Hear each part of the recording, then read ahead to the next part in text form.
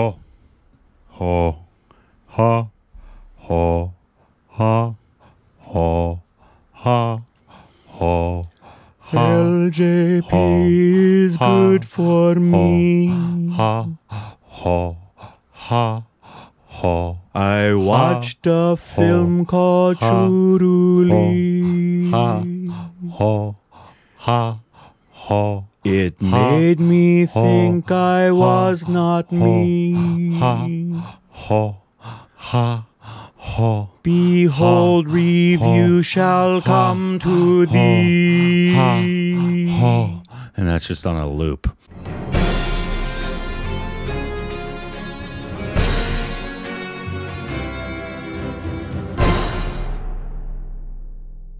Hey, welcome back to our stupid reactions of Korbins. I'm Rick. You can follow us on Instagram, Twitter for more juicy content. Thanks for the Patreon. Follow us, check out. Hey, Patreon. Hi, That's actually a fitting opening for this film review.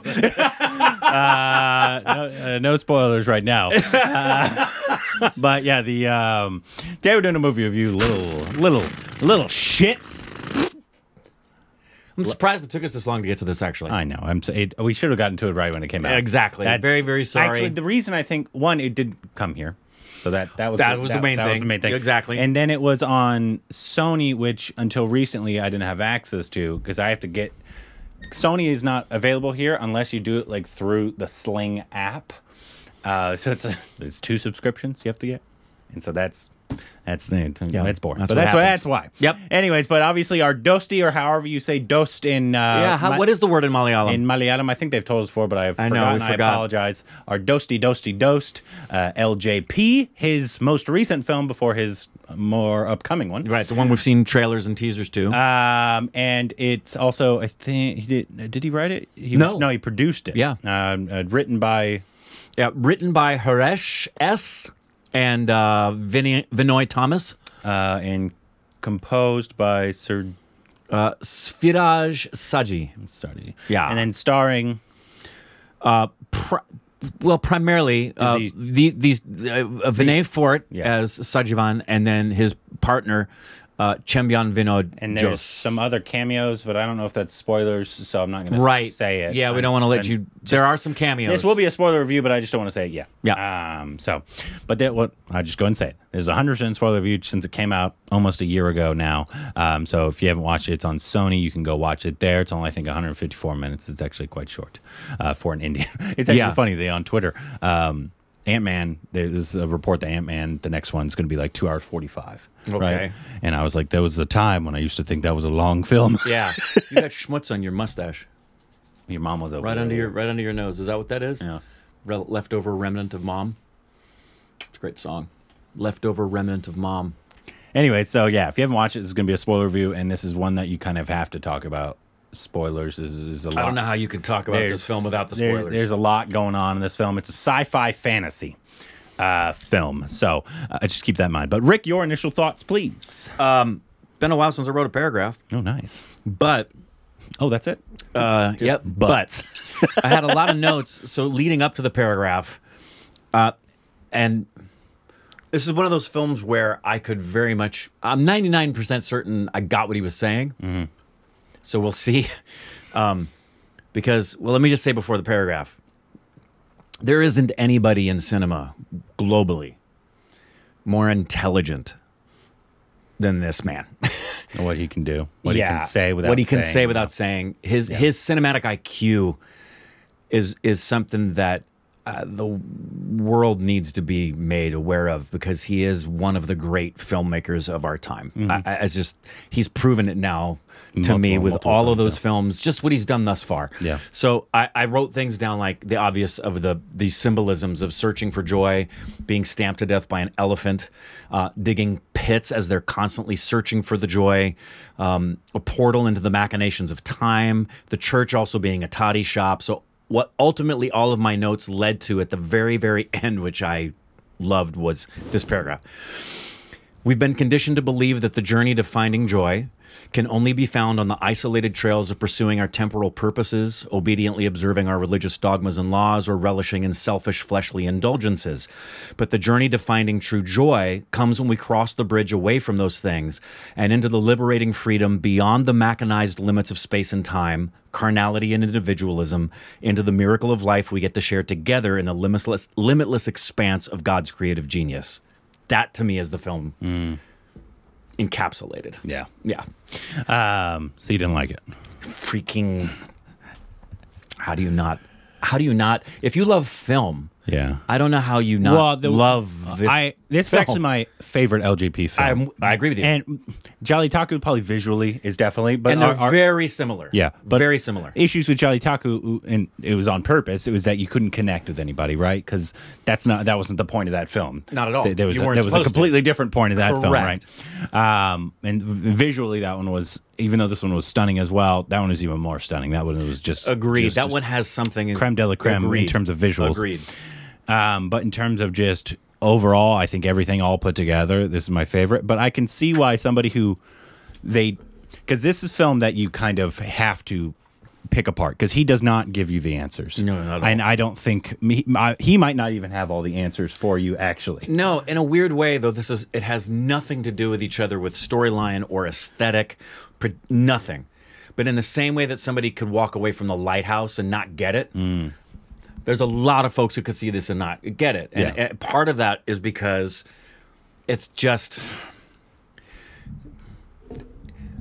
when it comes to what we love in film and the higher level expression of the art form for us, doesn't get any better than this movie. You don't even have to worry about like the baseline grade school level, I would say. Please don't give me exposition in your dialogue. You know what I mean? Well, you definitely don't do that. ever have to go there, because he's doctoral level cinematic comprehension. Yeah. And does things with his visuals, makes sure that even though he didn't write the script, this script is unbelievable. Yeah, and there's a lot to dig into in terms of the sci-fi of it, like the whole thing in terms of like the loop of like what, and like I said, I think the people that don't want to continue, like, this is a film that you could think on for weeks, honestly, probably, and talk about. Yeah, because what's your theory? What's your theory on what the whole thing? Because there's a lot in this. Like I said, I don't even know if LGP knows all the answers, and he's not going to tell you if he does know all the answers. Right. He's going to be like, "What do you think happened?" He's going to let it go. Right. And absolutely. I love films that literally. This is a quintessential film of what do you think happened? He's like, the film's not going to tell you what happened. Right. Oh, it does, obviously, but it's not going to blatantly tell you. It's like at the end, nothing gets wrapped up in a bow. It actually probably leaves certain people with more questions. It does. Especially with the Grease moment there at the end. Yeah, it's Grease meets E.T. And I freaking loved it. Oh yeah, I love the end there. But yeah, let's before we get into all of our theories and everything, let's just talk about all the technical stuff. And stuff like that. And I thought all the acting was obviously just it's a Malayalam film, so I've just grown accustomed to being like, everyone's gonna be great. This. And there was certain, once again, spoilers, certain cameos that showed up that I just either forgot or just did not know, and I was happy when it happened. And I could recognize them on a silhouette now. Especially Subin, man. Yeah. That one for me was like, hey, Subin's here! Woo! Oh, and he's weird. Yeah, sweet. Oh yeah, so you kind of have to figure all that, but yeah, all the acting was top notch, as I would expect. Wonderful. Nothing like it would actually be more momentous if there was some bad acting, honestly. I think with LGP and in Malayalam cinema as a whole. Agreed. I thought that the visuals were really, really good. Second to Jolly Taku. They are. And they lend themselves that way by intention. It's design. This doesn't have the scope of visual stuff just inherent in the story, but the visuals are still great. I mean, they're still really, really good. Especially some of the warped moments. Those were really good. Oh, yeah. And as was just, again, I don't know how much of the night lighting was serendipitously just made that way. Yeah. Well, with the fireflies and then obviously the lights and the fog. Yeah, and the moonlight. He's really good at filming at night. Really, really good at filming at night and filming in jungle spaces. Yeah. Really good at that. His cinematographer in this one was Madhu, we know that name. Madhu Nitakanden, and forgive me if I've mispronounced your name. But so yeah, I thought all the cinematography was absolutely really, really good. I especially loved when he was getting the massage. That whole sequence. The whole vibe that what the production team built, the sequence that the cinematographer and LGP put together in terms of, and that actress was fantastic, and like that whole in terms of visually, that part was the most stunning for me in the film. I feel like. And it was both weird and sexy at the same time, right? Yeah, it was like. Well, it's because. Well, I'm not gonna. We'll get into all the juicy stuff that you actually. That I feel like films like this, sci-fi films, and this might be the best sci-fi film we've seen from India because we haven't seen a lot. It is. That's one of the best sci-fi films I've ever seen. Yeah, well, it's very quintessential. Well, it's very quintessential Indian. It's very Indian. Very. But I'm sure there's a few things we missed. Completely. Yeah. But it's also very old school sci-fi in terms of it's all about the story. It's all very strange. It's not like Star Wars sci-fi. No, a lot of people think like sci-fi is Star Wars, and Star Wars is sci-fi, but it's more sci-fi fantasy, right? Big budget sci-fi.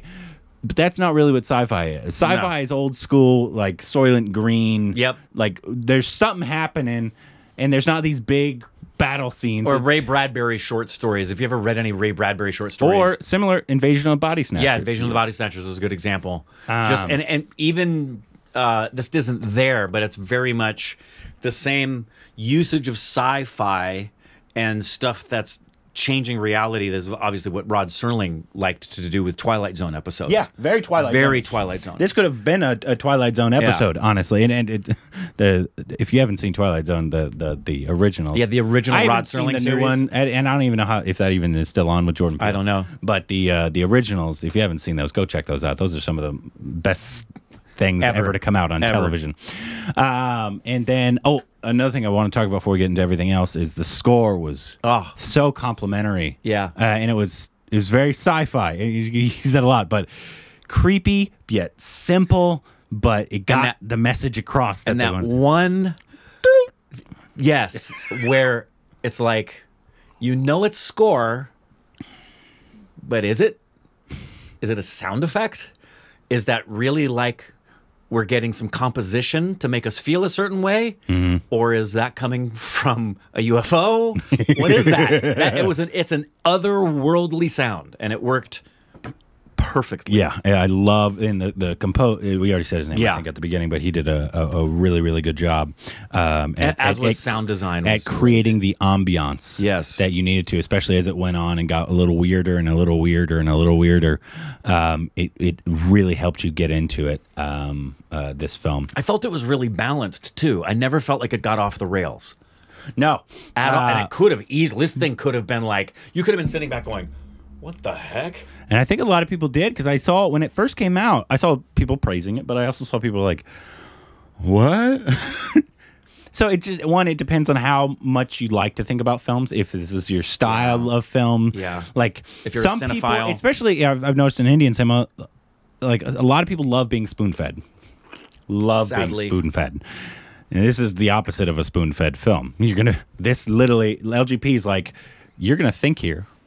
And you're going to tell me what you think. I'm not going to tell you what you think. Yeah. So like we talk about films that we would love the general populace in America to see so that they break the stereotype in their mind about Indian cinema. And we go to the films that are the more commercially accessible for them that they would really enjoy. In the list, we've gone down that list before. This is a film that may now be at the top of my list, but all of his films are this way, and there's a few others that are this way, like the one we saw. I always forget that it's the farmer one that's in the conversation. The last farmer, yeah. So if there's like, as I was watching this, I thought, this is an inside thing, I'll explain. I thought, Valerie would love this movie. Oh, yeah, she definitely would. And the reason Valerie would is because Valerie has an extraordinarily high IQ, both cinematically and just intelligently, and she's a filmmaker. This is the kind of film that if I was talking to people... She directed my Header episode. And some stuff on my reel, Valerie directed. And she played Hamlet in the Hamlet I directed back when we were all at Harvest. But This is the film that if I'm on set and I'm talking to people that are there and we're talking about movies that we love, that would be like The Lighthouse and The Shape of Water, things of that nature. And when we talked about India, I'd say there's a filmmaker you need to see. Like if you like Alejandro Iñárritu, and like take Iñárritu and Nolan and put them together and then add something you've never seen before. That's what you're going to get with the this issues man. I think some people would run into is, one, obviously they need to be into this kind of film, right? But just I even found it with when I showed my friends Kumbalanji Nights, stuff that it's not foreign to me anymore was foreign to them, and how Indians tell stories. Right. It was like they're like, it's such a different way. I'm like, oh yeah, I guess it is. it used to be that. Yeah, that's for sure. Right. That's why after we saw Lal, I said to Indrani, I said, I'd really like to know what an American who doesn't love Amir Khan and doesn't know what so many things are in Indian culture now that we do, because I take that for granted. I probably will always consider myself, just out of the respect of it, as like, I'll never know enough about India. You know what I mean? But we know way more than the average bear here. I'd say we're probably two of the primary experts in terms of, you're just talking about white Americans. Yeah, exactly. On Indian cinema. Right. But in comparison to like Indians who grew up with, obviously we know nothing, right? Yeah. But yeah, so it's all perspective. So that's what I think sometimes people would run into with this. They're like, what? And then obviously there's other stuff that they're confused at cultural things. They're confused at obviously just the film in general. Of course. So that's what I would be hesitant to. But I do agree. I think there's certain people that would just absolutely adore this film. I just hope that some of the cultural stuff wouldn't. But anyways, let's just get into the nitty gritty here. What do you think? Just what's your overall theory about what the entire thing is? I think the whole I know your thing, messaging is. But yeah. I'm talking about the messaging and the whole thing. I really do think this is just allegorical, metaphorical symbolism leaving you with a message. I don't think that this has, in the same way, I'm trying to think of an example. The only examples I can go to would be some of the poetics that came out of the Greek theater and even some of the Roman theater that were the tales of the gods kinds of things, where what you're seeing is representative. It's not literal. I don't think this is a grounded earthly story about two guys as undercover cops in a village. I don't think it was ever intended to be that. And I think that's one of the mistakes you can have if you come away from it, is thinking that this is supposed to be a film that's rooted and grounded in reality, where I think that it is, like Jallikattu, it is more than Jallikattu, because Jallikattu has some groundedness. I think this is just a film that is all symbology, all metaphor, all messaging. So I immediately, very early on, recognized the symbolism and thought, this has nothing to do with literal people. Well, I disagree. Okay. Yeah, I disagree. I think though I think the messaging is 1,000% there. I think there's also the actual reality that he was trying to create, which does have to do with aliens, which is fun. But this whole thing is obviously a loop, right? Right. Their world right now, and I'm not saying he's trying to say this is the world we are in right now. This is a world that he created that kind of looks like ours, but this whole thing is a loop, which was obviously evident, which I think that actually means loop, the title. Oh, Churuli? Yeah, I think that actually does mean loop. But I think it's like almost a portal. So portal is definitely part of this. So when they cross the bridge, yes, that's obviously when they step into the portal, the realm, wherever they're in, right? So I also saw some theories because I looked up a bunch of different theories. But some people also thought that there was a reference for social media. Actually, like they stepped over and how immediately everybody just started being just the worst possible versions of themselves. I could see that. Yeah. So I like that little and how message free you feel when you leave it. Yeah, right. Yeah. But the whole loop of it is this is just something that is going to go on and has been going on the entire time. So yes, like, the best way somebody explained it was, if there was a prequel, it would have been Subin and not the bigger guy. The main cop, the head cop. No, not the head cop. Oh, The other guy's name. Oh, sorry. I'm sure I have it right here. at the very end, that leads them to him. No, not Joju. Them. VJ Fort. Sorry, him. So the way he explained it is, obviously this is a loop that's just been happening and happening and happening. And it's going to keep happening again. Right. And so they say if there was a prequel film, it would have been him and Subin in his role. And then that's why at the end you see them in the car flip, and Subin came to the front. And so let's say there's a next film, it'll be a new cop, and he will be his role. And then he will be Joy. Right. And so and that's why, like, when the massage lady, she thought she knew him. Right. Because she had seen him before, and she said he touched a kid, and he did. And he did. He did touch the kid. And so this is just one big loop that keeps happening over and over and over again because of these aliens. I do believe these, I don't know, and that's one of the things that I like is that he didn't explain why, but obviously there's aliens, right? Yeah. And they made that evident. They made a comment at the beginning about Americans being abducted, and they were just laughing at it. And who knows why they were laughing at it, but they were laughing at it. But I think at night when they walk around, I think that maybe there's true selves, maybe, is they're walking around and they're actual aliens, because they reference that a lot. Yeah, a lot. People walking around at night and stuff like that. And I think there's certain people that help this character, whoever that character is at the time, become Joy. Like the lady that just runs at him with an axe. Yes.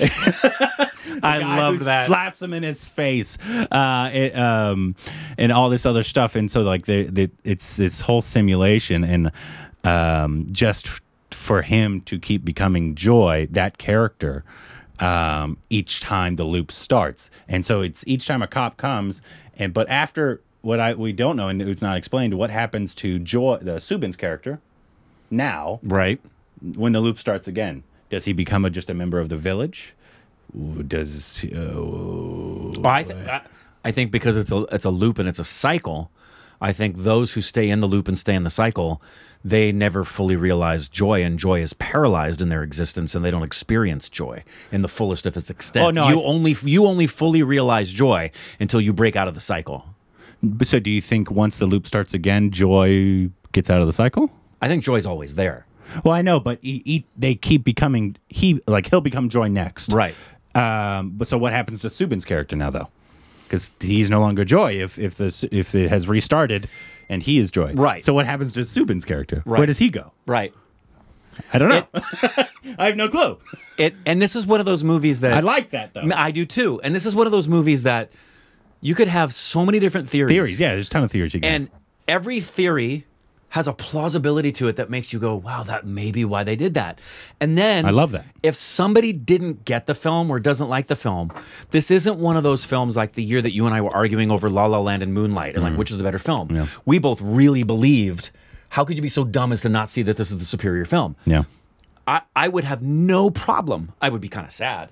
But if somebody saw this and said, I don't like it, I don't get it, I think it's too high level, I think it's trying to be bigger than it really is, I'd be like, I disagree with you, but I can't deny that your point right there is actually, you have validity to it. I can't argue with that. Yeah, sure. Yeah. There's nothing wrong with it. Nothing wrong with that if you don't get this film. I love films like this that so you smart. can talk about for hours of just...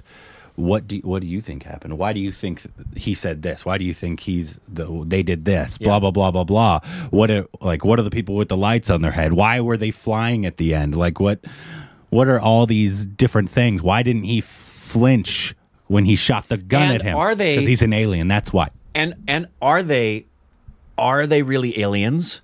Are they interdimensional beings, not just extraterrestrials? No.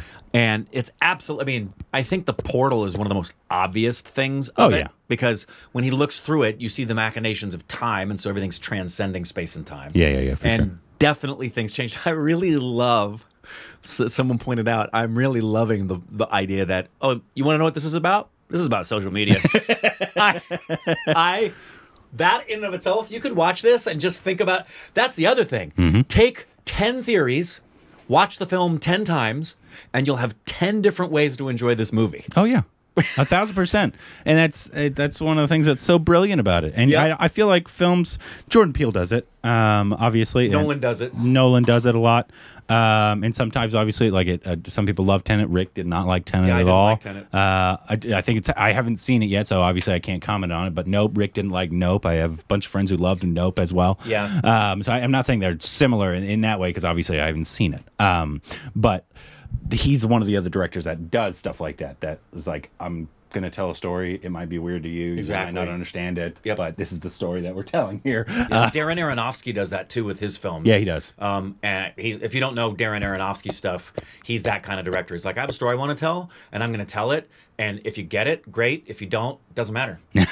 I'm not thinking about an audience at all. I'm just telling a story, which is so fitting for LGP and being in Malayalam cinema, and like it fits him so well. It really does. And I just, there are some great filmmakers on the global stage. Not that the global stage in and of itself gives you the higher level sense of achievement. That's not what I'm talking about. The reason I want him on a global stage is because then more people experience it. And I want everybody to experience elevative artistry because it is transforming. It makes you ponder the universal truths and makes you appreciate the miracle of life. And it's just, why wouldn't you want everybody in the world to be exposed to this level of intelligence in movie making? Oh, and also at the beginning, obviously, when that story was being told about the monk. With great animation. It was. Love that animation. It was very similar, like when Harry Potter told the story. That's exactly, it reminded me of the Deathly Hallows story. But that almost obviously became true where, yes, obviously the main cop in this became the monk. Yep.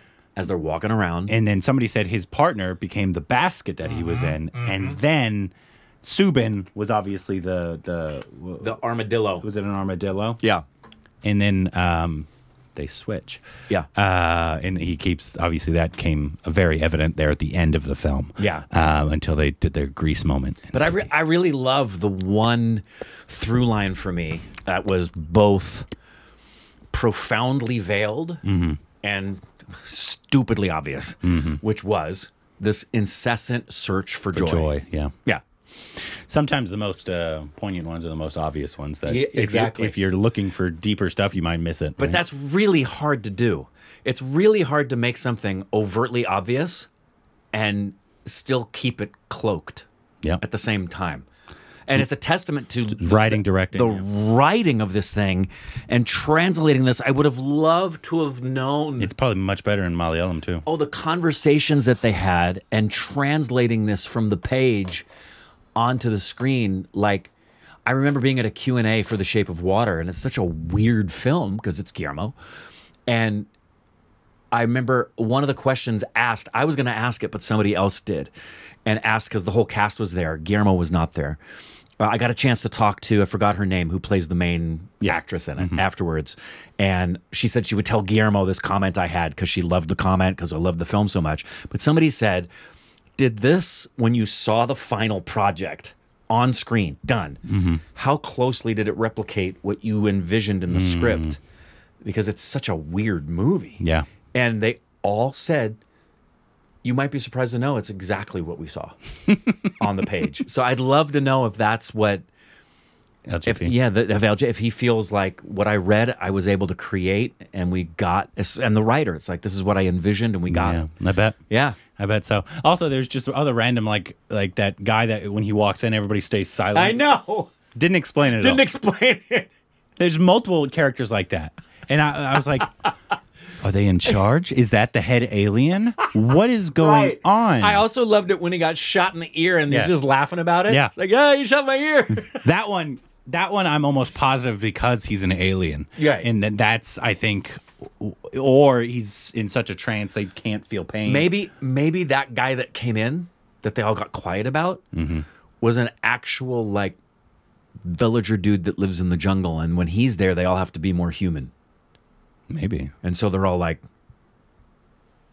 this guy's not one of us. Why did she chase him with an axe? Right. But you could go to something he did in the previous loop. Yeah. That's why she chased him. But because she was angry at something he did. Well, and here's the question. Are our two protagonists, were they aliens the whole time, or did they reach enlightenment and become aliens when they crossed the bridge? No, I think they were. I think they were at one point real, and I think they became alien. Yeah, I think they reached a level of literal enlightenment. I think that's what's symbolic of the helmets and the lights on the head. I think, yeah, there's obviously that symbolism. I think each time the loop starts is when, but I think each time a cop specifically, enters, he's a real cop, and then he becomes either enlightened, an alien, whatever you want to call it, each loop until he gets more and more and more. Yeah, but see, that's the thing where... And I think then after that, I think he'll just become part of the village and continue the loop that way. Yeah. When obviously our second cop becomes Joy on the next loop, and then the main cop becomes Joy in the loop after that. Right. And then because they're going to keep having cops come, because that's why the massage lady said, she's like, you're a cop, because anytime a person's in this role, I know they're a cop. Right. And she can also tell them what his future's going to be because she knows what's going to happen to him. It also conveys two seemingly contradictory theological viewpoints as well, and it conveys them both in a positive light. So it conveys, among other things, this lifelong journey, and if you look at the loop, you can think about the reincarnation cycle, right? Yeah. But then the consistency with which they're using symbology and actually direct scriptures from the book of Revelation, that's Christianity. He does that a lot, LGP. He does that a lot. Yeah.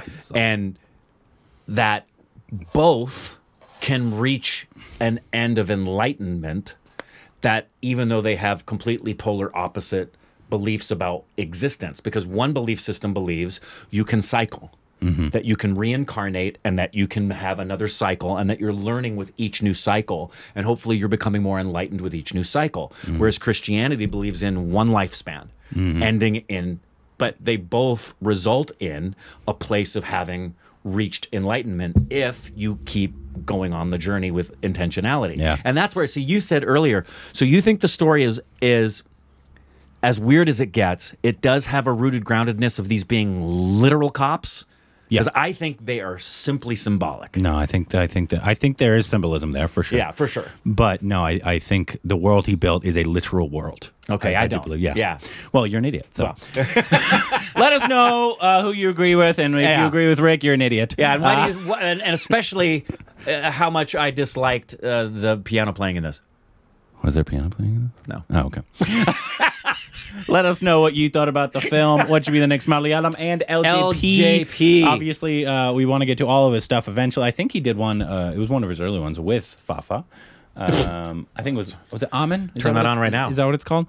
Anyways, but I know, when does his new one come out? I feel like it should be soon, right? Really soon. Because we've seen multiple teasers now. Why do I feel like it was September? Hold on, looking it up here real quick, and then we'll end this. Credits. This one, right? Mahmoodi, because he's the No, wait, it's this one. No, it's that one. December? No. It was updated from December of last year. Okay. Okay, well, whatever. And he wrote it, directed it, produced by Mahmoodi. Yeah. Interesting. No, so if you know when it's coming out. No, he's in this one too. No, he produced it. I'm saying. Yeah. But obviously, let us know if you know when it's coming out, because I would love to catch one of his films in theaters. In theaters. Especially with how much he loves visuals. I don't know if this is going to be one of the ones that... Well, although the teaser was weird, because it was like that half of the... Yeah, half was red and half was... and he was just performing the scene, right? Yeah. Yeah, I think it was... He was lip syncing a famous old scene. Yeah, I would love to see one of his... And then the teaser was just people sleeping. I would love to see one of his films in theaters. Absolutely. I think that would be a good experience. Anyways, let us know what you thought about the film down below. Sorry for the long review.